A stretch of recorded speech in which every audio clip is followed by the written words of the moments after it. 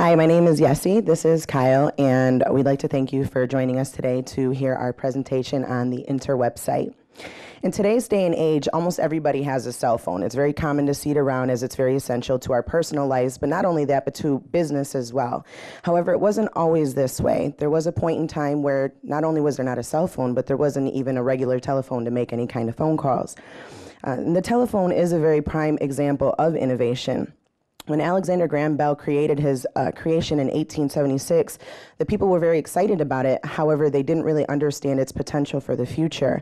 But those that did over the course of the next 130 years took the time to innovate that product. And as you can see over time, we went from the Alexander Graham Bell telephone to the rotary phone to the cordless house phone to the big cell phone from the 80s that I'm sure everybody remembers, and to the current status of the iPhone, which has the capabilities of GPS, computers, personal organizers, and much, much more. So needless to say, it's imperative for an innovator to understand the needs of the current times, and it's important for all of us to understand that our times are dependent upon innovators. Inter is an incredible online tool that explores the world of innovation at your fingertips.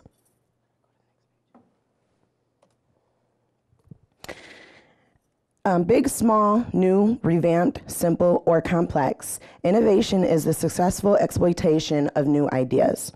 Inter is a tool that helps us tap and tune into those skills that are required to be a successful innovator, such as communication, leadership, motivation, imagination, creativity, situational reflection, and analysis.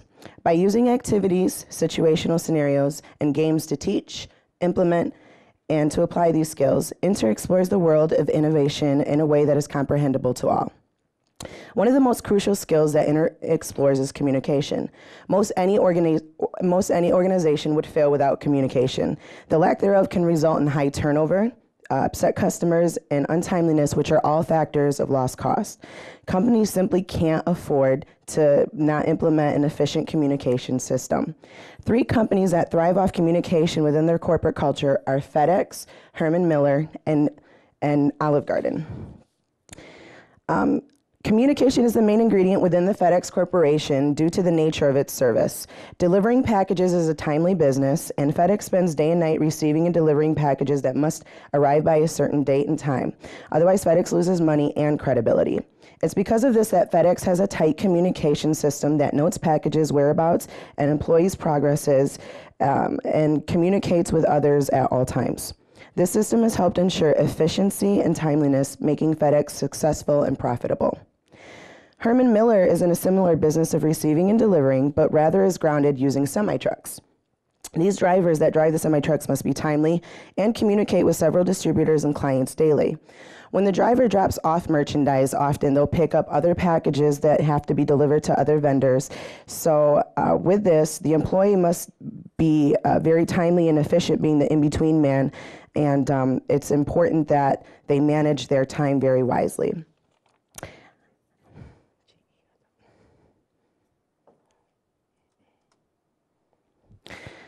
The Inter website is very easy to use. It's set up as similar to a social network, something similar like Facebook or MySpace.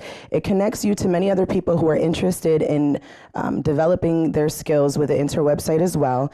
So you can communicate with those people and figure out, maybe connect with them on different levels business-wise, or just to create new ideas and be innovative with other people as well.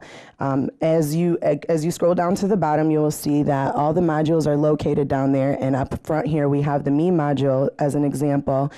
Each of the modules have a description of each of the categories that you will be discovering, and as you go into them, you'll use activities and games and other tools such as blogs to explore those skills, and you'll have an opportunity to apply and to reflect to make sure that the information that Inter provides is being brought in efficiently and used efficiently.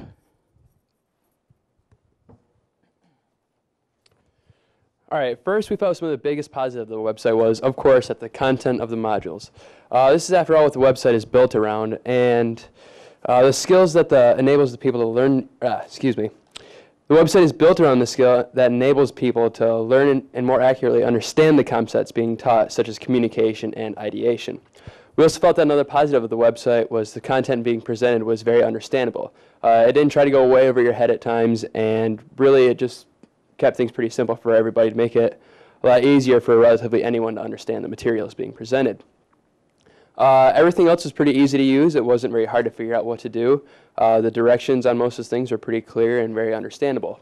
Some of the things that we saw that took away, though, were like the website didn't have an effect of so-called stickiness, meaning there wasn't much content on the website to keep you coming back to enter once you finish the modules. Also, it appeared that the activities placed within the modules weren't very uniform and that they sometimes just didn't flow together well. But they instead took a person sometimes in two different directions with the subject being discussed, which could confuse a person doing multiple activities at once. Lastly, the activities, especially the ones that had games in them, we felt like they might be a little old-fashioned or outdated.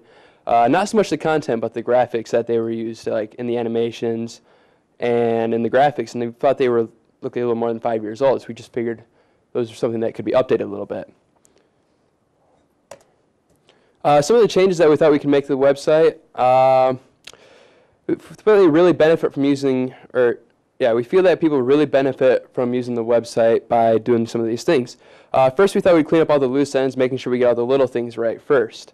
One example would be when a person selects a profile theme that is applied throughout we're going to apply it throughout the whole website for the user. Usually when someone sets their profile theme, the way the website's set up right now is it actually only does it for your profile.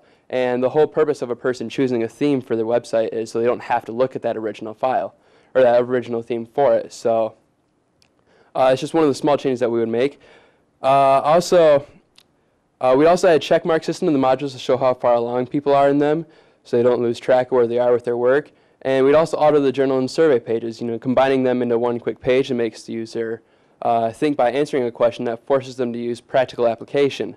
Then they can use the information that they learned in the module to help answer that question fully and effectively. I also touched on the topic of stickiness earlier.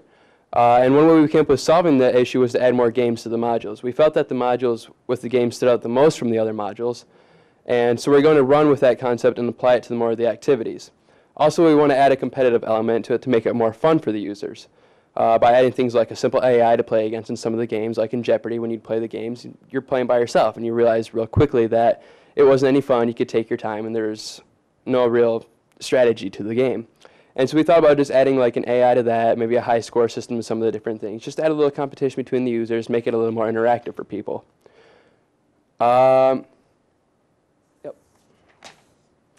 One more thing that we want to make sure we talk about is making the activities and modules more consistent and conforming to work together to help the person make sure they understand them much better than they can. Hopefully they can retain a greater understanding of the material by making sure that we're not confusing someone by throwing them in two different directions on the same subject. So now we've got our strategy. We're starting to target three types of people. We're starting with business people, educators and students, and skill seekers. For businesses, we decided the way to get business people interested in Inter would be to use reviews of the material on Inter by famous business and marketing related blogs, where people can read these reviews and get excited about Inter. The logic behind this is that once Inter is brought up to par, once we get everything fixed and we get the little details right, the product that Inter is itself will be so exceptional that we wouldn't have to worry about a bad review from these bloggers. That way, they can work their magic by doing what they do and writing their blog, using the magic of their own words to review it, say good things about it, and get other people excited about it. Also, we were looking at the education. We were saying, well, how would we get people interested in this in education? And we thought, well, students would be probably the ones most interested in it because you're getting students coming out of college, they're looking for more skill sets to add to their resumes for when they're entering the workforce. So we thought, well, who would they go to if they were looking for more skill sets when they were in school? And we thought, well, probably counselors and teachers. And so we decided we'd put together a booklet explaining kind of what Inter is and say, these are some of the things that Inter teaches you, this is how it benefits you, and just kind of letting people know that when they go to their counselor or their teachers, they can give them this book and say, this is something that could be really beneficial to help you out. Lastly, we've thought about some of the skill seekers in the workforce. Currently in Michigan, the unemployment rate is about 9.3%. That's a monster amount. And there's a need for new skills for people in transition between jobs. And so we thought we'd partner with programs like Michigan Work First. And what that program is, it helps displaced workers receive education when they're working to go between jobs. And it helps them add more skill sets to their resumes and make them more qualified so they can actually advance themselves when they're transferring between jobs. We want to partner with these programs like this to help reach these people who are looking for these new skill sets because we feel that there's a dire need for these sort of things. In conclusion, I'd like to thank you for listening to our presentation. If you guys have any questions, we'd be more than happy to answer them for you. Thank you.